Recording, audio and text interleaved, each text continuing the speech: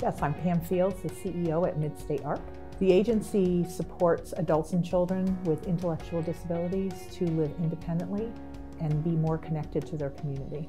I think assistive technology works for anybody in the world who has a barrier issue. So whether it's a person with intellectual disabilities who has cognitive delays and needs more reminders than other people, or it's maybe a veteran who's come home from war and has a physical disability now, or could have a traumatic brain injury that requires some more cognitive dysfunction and they're going to need more reminders.